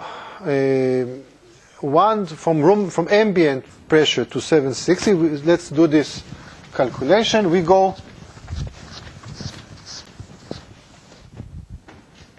This is 1 atmosphere, and this is 1 torr. 1 atmosphere is 760 torr, by the way. Torr is T, sorry, is torr. Now, if we look at the diffusivity, if we go to 1 torr, the diffusivity is going up by a factor of 760. Because the pressure is going down by a factor of 760. Now, if we calculate delta, we find out that delta is increasing. Why delta is increasing? Because delta depends on 1 over the Reynolds number square. But the Reynolds number depends on rho, the concentration, divided by the viscosity. So when the pressure is going down, the concentration is going down, but also the viscosity is going down. If you calculate the exact modeling, you find out that delta is going up by a factor of 7. I'm not giving you the exact equations, just the phenomenological equation. The actual equation is much more complicated. By the way, you can estimate it, if you want to know more. The viscosity dependence on the pressure is similar to the diffusivity. Anybody here study aerodynamics? If you remember Stokes' law, there's some rules that are connecting viscosity and diffusivity. They are connected, they are not independent. So what you find out, that if maybe I should bring you a better expression, but delta, when the pressure is going down, delta is going up, but as the pressure to a very weak function. And if you do the exact modeling, you find out that it's only going down by a factor of 7. So the transport factor, which is dg over delta S, is going up by a factor of 100. What does it mean? It means that if if we look at this expression, rate versus 1 over temperature, or ln over the rate, it's like this function. Ks, this is dominated by Ks, and this is dominated by Hg. If I lower the pressure, I increase Hg. So now the curve is shifting to here. And I can work at much higher temperature. So I can get much higher deposition rate with the same quality. So the reasons to work at low pressure are, first, I can work in a much higher transport rate, because the transport rate is going up. The transport rate is going up because two effects.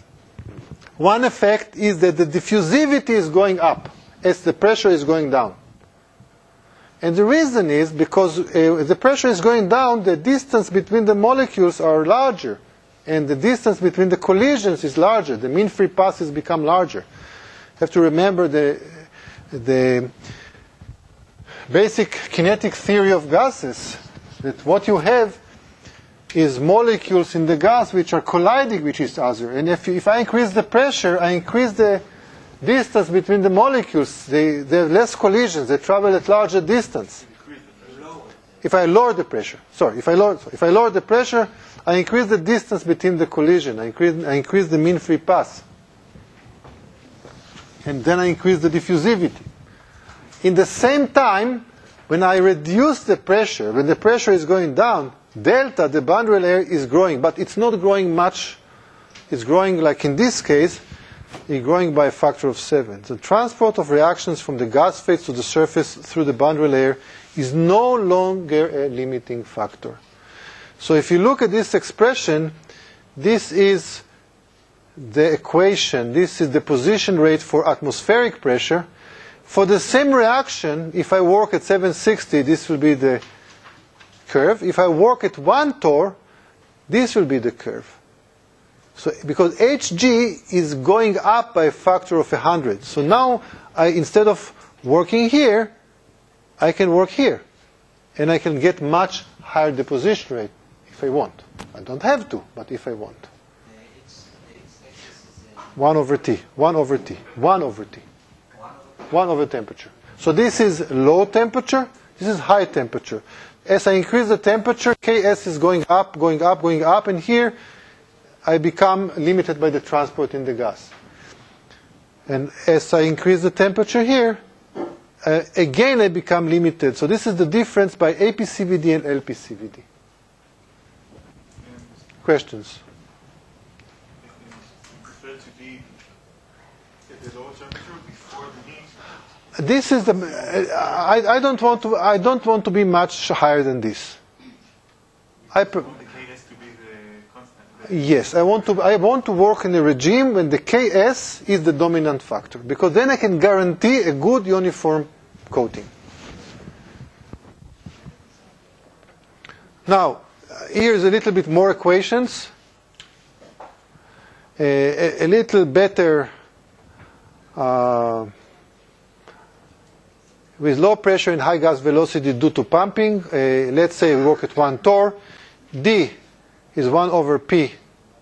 So if we go from 760 to 1T, it's going up by about a factor of 1,000. I mean, it's actually going by a factor of 760, but it's approximately a factor of 1,000. Delta is the viscosity divided by rho VL, which is square root. This is going up by a factor of 1,000 because the viscosity is actually going like the diffusivity. It's very similar.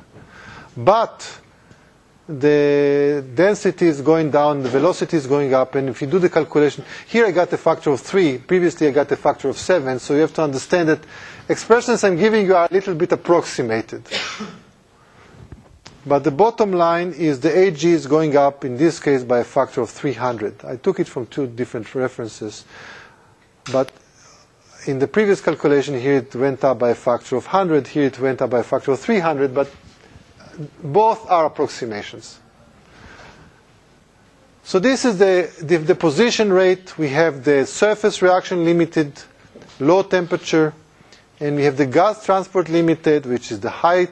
And we prefer to work here. Okay, so I think it's 7 and 5, and the next step is to talk a little more about So far I talked about the transport and the macro effects on the level. Let's talk now about the growth itself and some examples. When we discuss film growth, there are a few possibilities. One possibility is that we have an island growth. We call it the Volmer-Weber island growth. It's the smallest stable cluster, nucleate and grow in 3 dimensions. Here we got a 3-dimensional growth. And this happens when you have a low surface mobility and typically many metals and insulators. You can also have a layer growth. So 1 layer, 2nd layer, 3rd layer. This is Frank van der Merwe layer by layer growth. It's the smallest stable cluster nucleate and grow in 2 dimensions. Atoms of the deposit are more strongly bound. And where is the mouse? I lost the mouse. Here is it. And you can also have the Stransky-Krastanov way, which is basically a combination of a layer growth and an island growth. So these are the 3 possible topography that you can find. Now, let's start with epitaxial. Epitaxial growth is the formation of a single crystal material on a single crystal substrate. Epi means on, taxial is on the same axis. Typical reaction for silicon, very common for silicon. People use it a lot because today most of the wafers that we start are epitaxial wafers. Silicon tetrachloride plus hydrogen forms silicon plus HCl. HCl is going out, silicon is going down. And by doing this technology, you can take a substrate which is very heavily doped and deposit on the substrate layer with, for example, you can take a silicon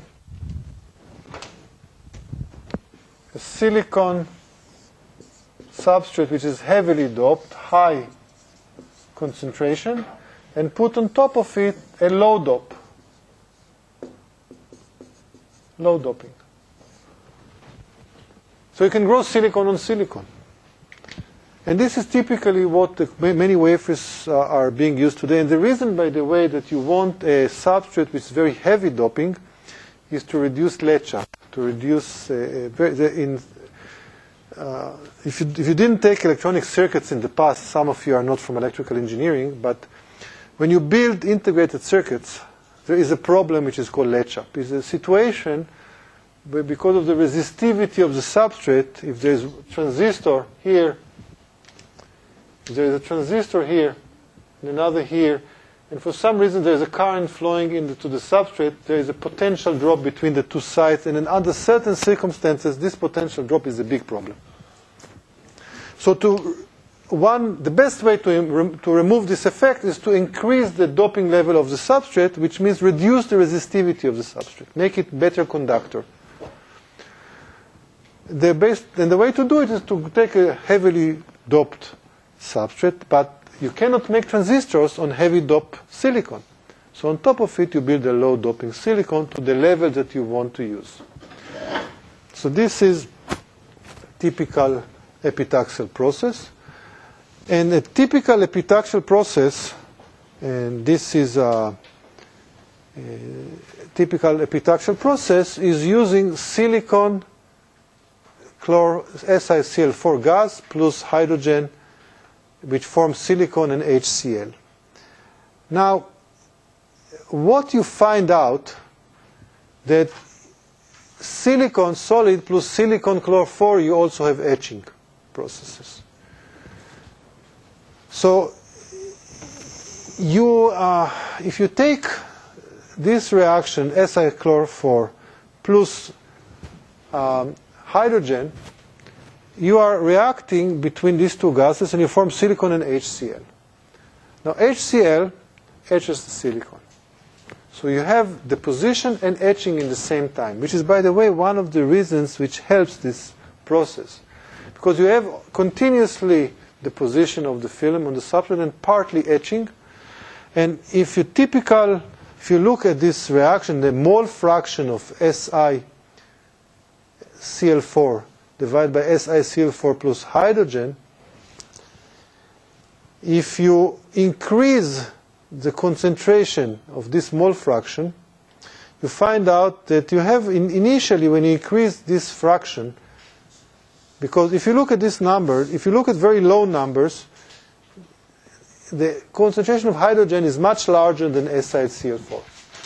When this concentration is much larger, you can assume that you don't have this fraction. So what happens? Initially, when you increase the concentration of CiCl4, you increase the deposition rate because you have more silicon Cl4 in the reaction. But as you increase the concentration of silicon chlor4, you also increase the amount of HCl that you are forming.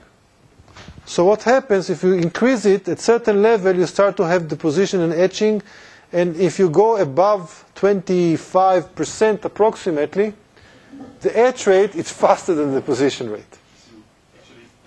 So what you actually happen, you etch the silicon, you don't grow. So this is a typical industry growth condition, about in the range of 1-2% mixture of SiCl4 and hydrogen. The temperature is pretty high. Look at the value, 1270 degrees. It's usually people do it at very high temperature. To achieve a reasonable growth rate, you don't want to work at low temperature because you want a high throughput process. You want to work at a fast. And look at the values here. You can go, this is typical, like 2 microns per minute, which means in 1 or 2 minutes you can finish the whole wafer. You don't need more than a few microns for this, because you need this layer only for the transistors. You don't want it to be, and the transistor thickness is few hundred angstrom.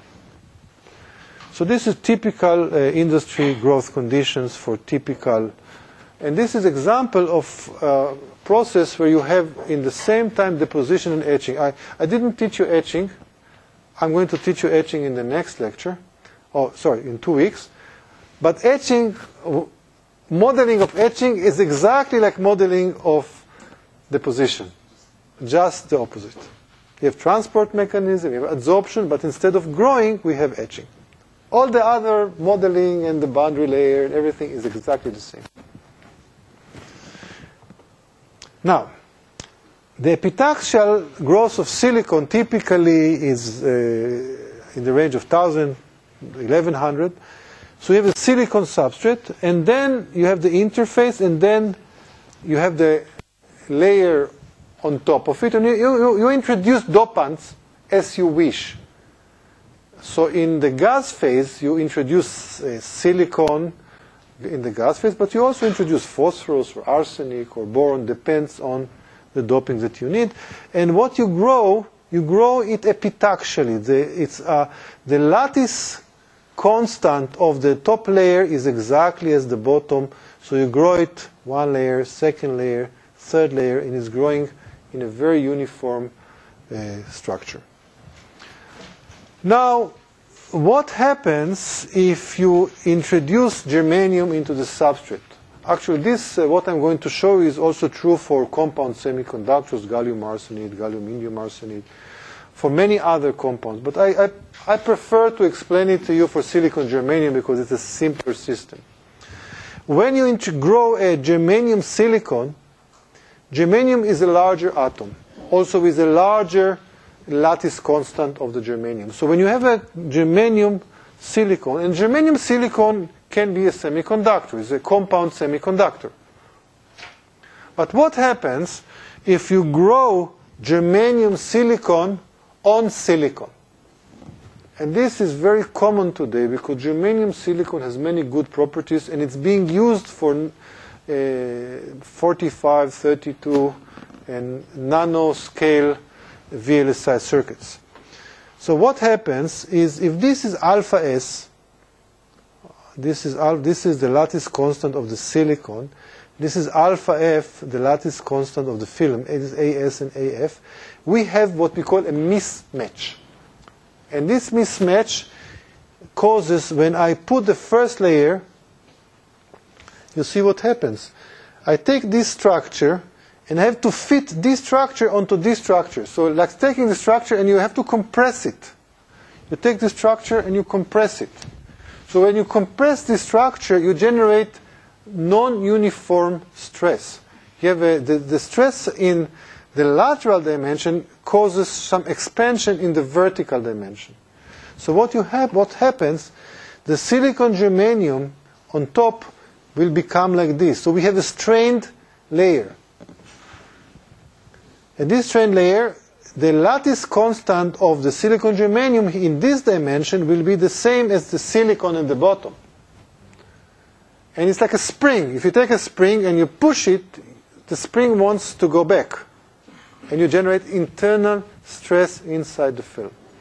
Now what happens if for some reason, like any spring, if you give it the situation, it will expand. What happens? It's possible that instead of having this ordered structure, this structure will this lattice will not match the lattice of this structure. So this is called unstrained. This structure can grow epitaxially, but it's unstrained, and we have here misfit dislocation. This is a dislocation. It's a defect on the surface. Now these defects are electrically active. They can affect the properties of the semiconductor.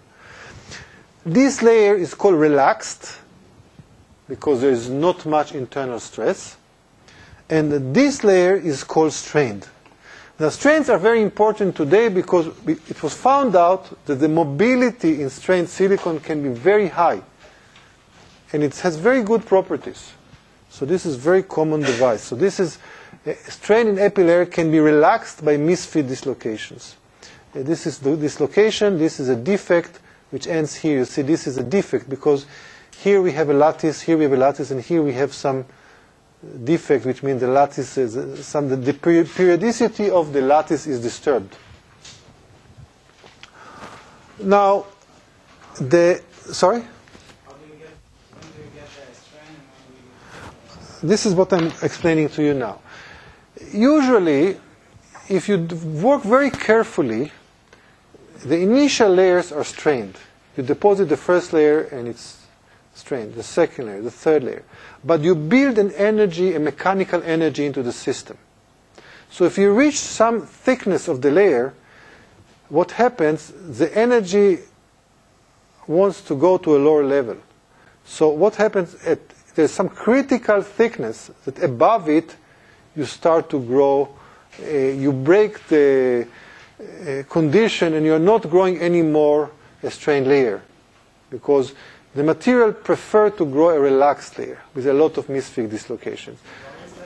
There's some critical thickness. For very low thickness, for very thin layers, most likely, you can always have a bad deposition conditions, but if you know what you're doing and you work right on very thin layers, you will have a very uniform strained layer. If you reach a thickness, a critical thickness, then you will start to have a lot of dislocations because then you lower the energy of the system. Because building this mechanical energy, every layer you increase and increase the energy of the system. So once, and by the way, it's also possible that you grow it unstrained, you grow it strained, and then it relaxes. Suddenly you got the defects are formed as you grow. Depends on the temperature. The critical thickness depends on the temperature, the thickness, and the misfit itself. Depends how many germanium atoms you have in the silicon. Question. Isn't it makes the substance itself more prone to wear and tear over time because of the internal stress? No. If you below the critical thickness, it can stay for a long time like this. There is some critical thickness above it. It can relax or not. Can be in some quasi-static situation.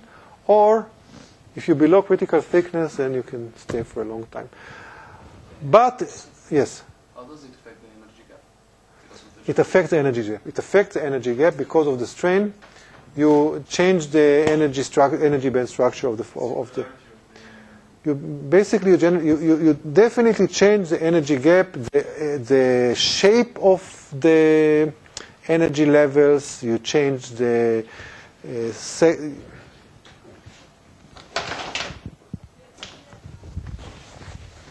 it's complicated. It's very complicated because it's, if you have some in silicon,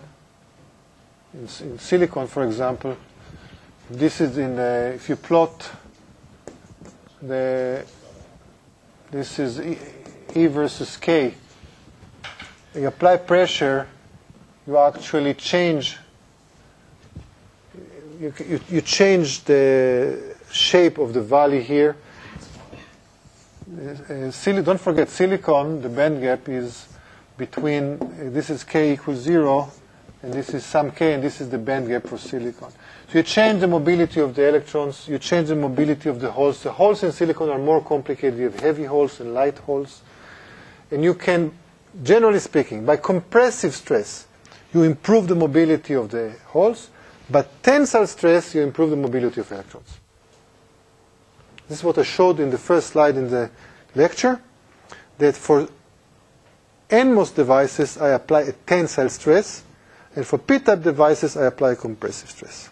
And the germanium doesn't lower the gap? This is only on silicon.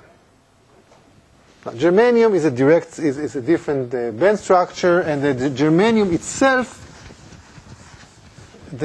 itself lowered the band gap of the semiconductor. The more the silicon band gap is like 1.1 something electron volt. Germanium is about 0.7, 0.6 something. So the more germanium you put into the silicon, you lower the band gap. But you get this strain only when you combine silicon with germanium. Yes. Otherwise, But you can deposit germanium on silicon directly. But then you have a problem with too much strain.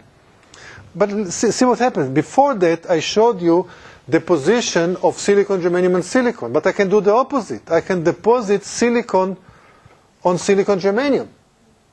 So if in this structure I generate a compressive stress, if I deposit silicon on silicon germanium, I deposit a tensile stress. It's pulling the layer. And here, you see the structure, or like here, this is like ideally, or not exactly, because silicon is FCC, but if it was a cubic structure, here it's ideal cube, here it's not an ideal cube, it's more like a rectangular cube. And it's strained. And by the way, the mobility of the electrons in this dimension is different than in this dimension. From the physics point of view, it's a lot of fun. And it's a very interesting phenomena that you can find now. And this is something that people are doing in silicon for the last few years, investigating. By the way, everything I showed you now, it's for large infinite layers. But now think that you take this structure and make it nanoscale. Then you can have some other quantum effects in this strained silicon. And this is what people study today. There's a lot of new things that are being evolved now in silicon technology based on this. Yes? So is there a difference between this and the CVD? There is no chemical reaction on the substrate? No. Epitaxy is a kind of CVD. But in epitaxial growth, the growth is very ordered. Because I have a template on the bottom. It's like you have like an area to start, and then you put the atom, each one on its place. So it's a CVD. It's a chemical vapor deposition. It's a deposition from the gas phase, but it's ordered.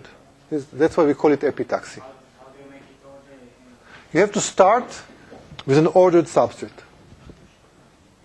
Epitaxy is always when you grow on an ordered substrate. You need to have an ordered substrate. And CVD is the general. CVD is the general term.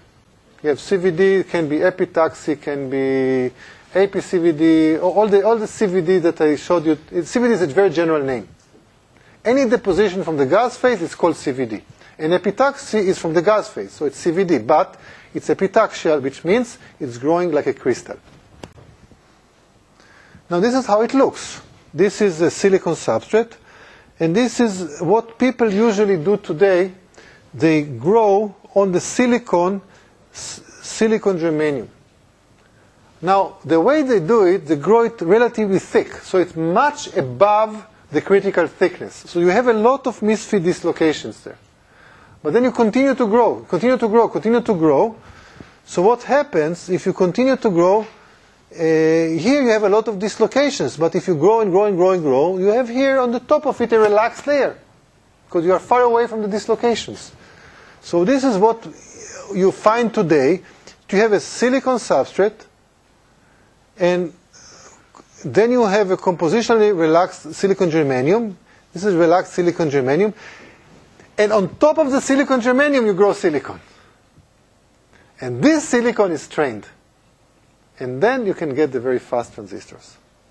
This is what I would say, this is a cross-section, TEM, of the entire strained silicon substrate structure with a close-up of the strained silicon. This is how it looks. This is the relaxed silicon germanium, and this is the strained silicon on top of it.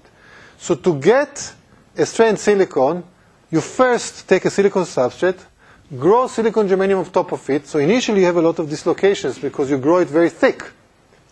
If you grow very thick, then you have a lot of elastic energy inside, so it basically breaks. But if you continue to grow, suddenly you go away from the damaged layer and you start to grow a relaxed silicon germanium without defects.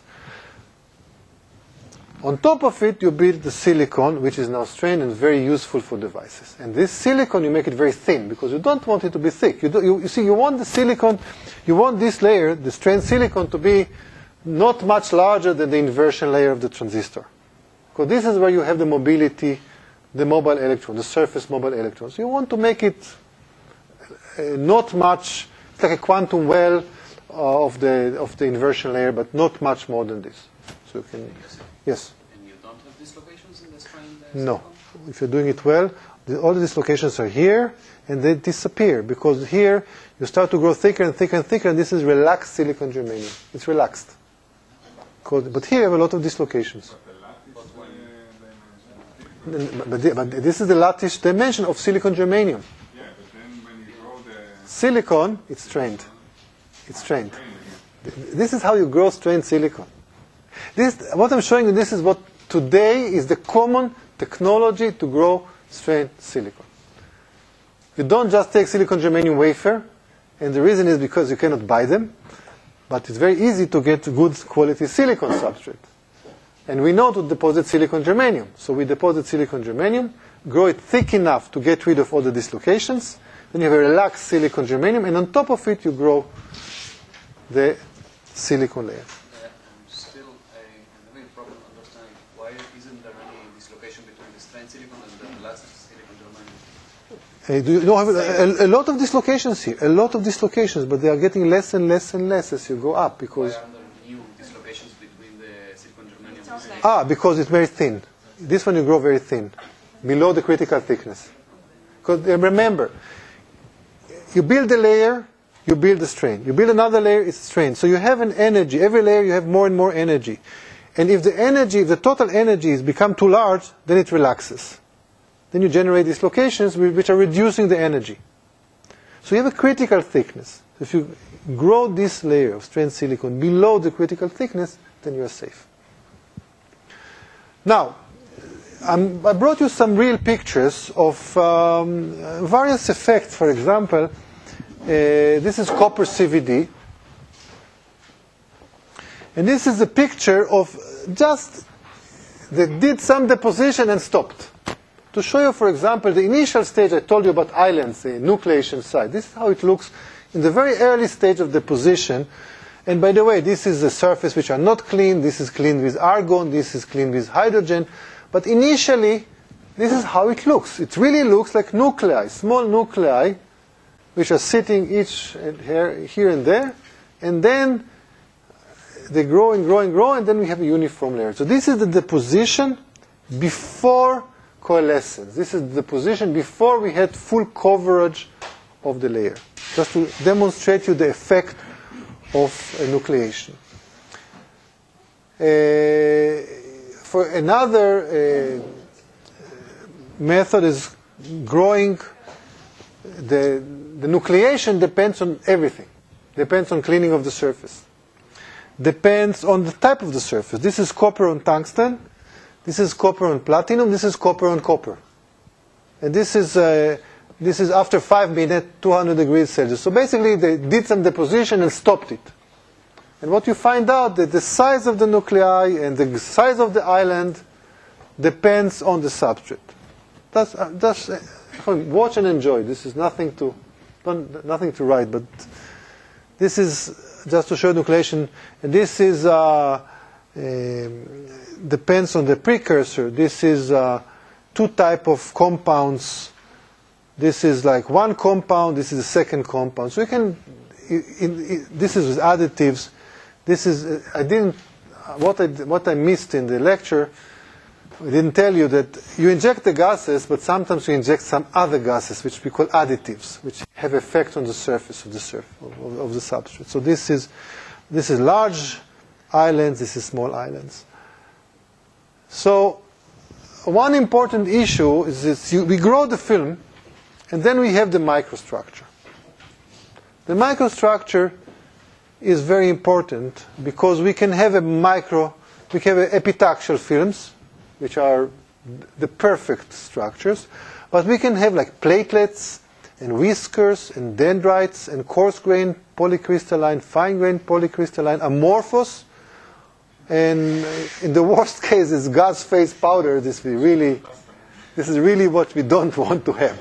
But we can get all this. Now, what is dendrites? Dendrite is sometimes, as I showed you before, imagine that we grow the film, we have islands, but the islands have the very specific property that the material prefers to grow on the island than on the bottom.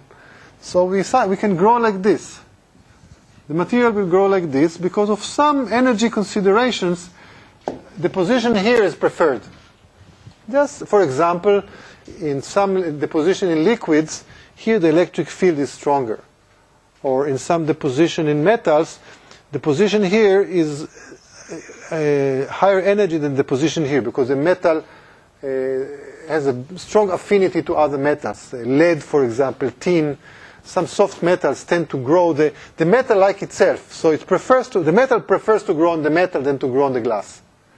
If this is on the glass. So this is called dendritic. It's actually, if you look at it, it looks like a forest of needles. By the way, this is usually we don't like it. It's kind of not a good process, but there are some applications for this, like making capacitors. If you want to make a device with very, very large areas, if you want to have we sometimes intentionally grow forests of platinum.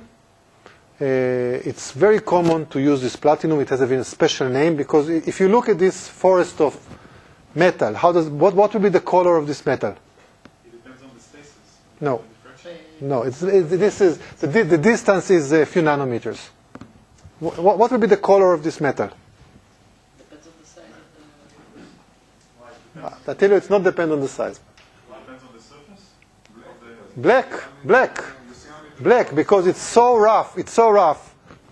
So you illuminate it, the light will go everywhere. So what happens, it's called platinum black. It's very common material for catalysis. It's very common material for catalysis because it has a huge surface area and people use it for catalysis. Catalysis. For like in your car, this catalytic converter in your car, for example. It has a huge surface area and it's catalytic. The palladium in your car, you all have in your car catalytic converter. I'm not sure they make it with this technique. It's too expensive, but same principle.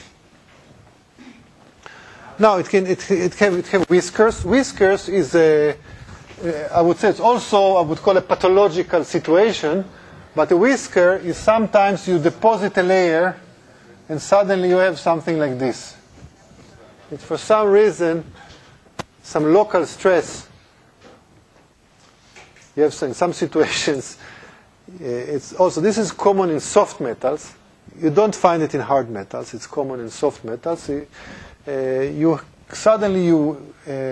have too much strain in the structure, it's like, if you hold a toothpaste and you press the tube, suddenly, if you have too much stress in this dimension, sometimes soft metals can, the stress can be relaxed by growing these whiskers. You don't see it in VLSI, you don't see it in our business, but if you work with soft metals, you can see it. Yes? Isn't whisker the historical name of nanowires? Actually, it's nanowires, but you see, we made nanowires before the people called them nanowires. I made my first nanowire 20 years ago, 25 years ago, but we called them nanoscale wires, not nanowires. Yeah. How do you avoid this situation if you don't want Oh, excellent questions. You have to understand, and I'm not teaching in this class, I have to understand the mechanism of dendrite growth and not to work under conditions of that effect. You have to understand whisker growth or platelet growth. Platelets is when you have, instead of whiskers or needles, it becomes like layered structure. A combination of experience and understanding the mechanisms. But I'm not going into too much details how each one of these situations is actually happening. It depends on the temperature, depends on the gas, depends on the growth rate, on the substrate, and additives. Now, generally, if you deposit at very low temperature, the structure will be amorphous. If you deposit at very low temperature, most likely you will grow an amorphous layer. If you increase the temperature, then you will have very, very small grains. Increase the temperature further, you will have a polycrystalline film. It will be with many, many, many small crystals. Further increasing the temperature, you will have a coarse grain, large grains. And very, very high temperature, you will have a single crystal. So epitaxial growth usually at high temperature. And amorphous deposition is typically at low temperature. And fine grain and this type of a granular structure will be in intermediate temperatures. Now, the precursor supersaturation, which is basically how the concentration in the gas phase, also affects the deposition rate, but I will not go into this, but the temperature effect is more important for us. Now, just to show you some, for example, very common material that we use for gate, it's polysilicon. And this is polysilicon deposited on SiH4, so from SiH4 on oxide. This is deposition at 650 degrees, and this is at lower temperature. So the temperature, this is 625, and this is 600.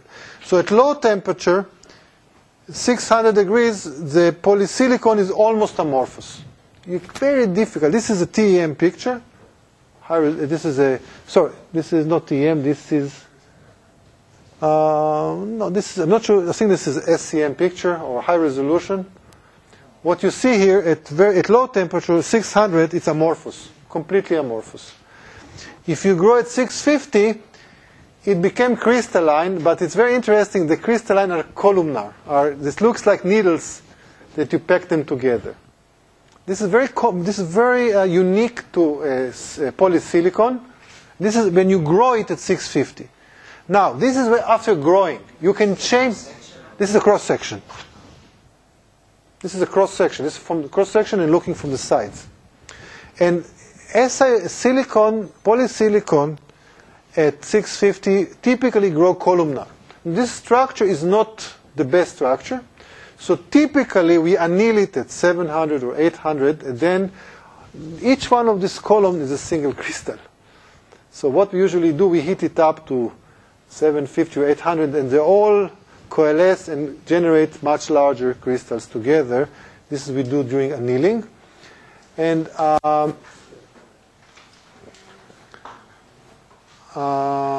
there was, by the way, before we go, in the slides I gave you, there's some repetition of the slides. So we actually now jump more slides ahead. In the next lecture, we're going to finish the topic of CVD. I'm going to give you some examples, and then we continue with PVD.